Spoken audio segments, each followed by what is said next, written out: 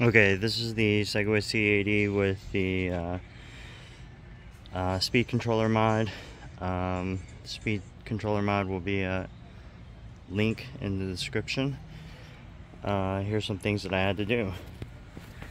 The kickstand sensor, I had to move it from this bracket up here to down one, angled, because it's reversed and I couldn't get them to fix it. Let's see. This is the computer.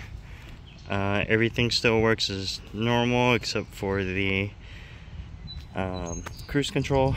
Cruise control is a double tap on the brake, or a single tap on the brake, and cruise control will work as you're riding. This is kind of the Bluetooth software that you kind of have to configure a little bit. Here's some gauges, and then I use a GPS speedometer. The air ride and everything still works as normal.